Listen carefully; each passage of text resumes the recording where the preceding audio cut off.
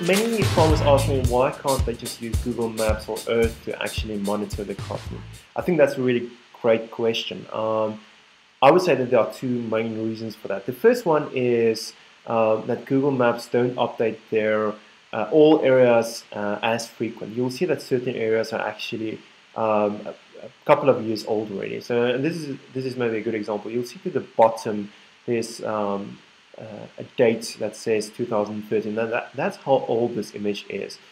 Some areas are obviously a lot more recent, but that's not very useful if you can only see an image of 4 or 5 years ago.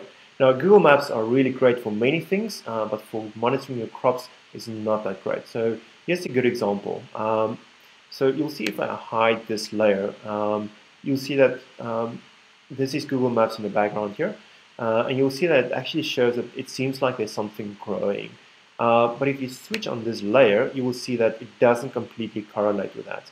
And the reason for that is that these dates are a lot more recent. So you'll see this is the 23rd of January, and this layer to the below that might be a lot older than that. So that's the first layer. So these images are up to date. Once every 5 days, you'll get new images.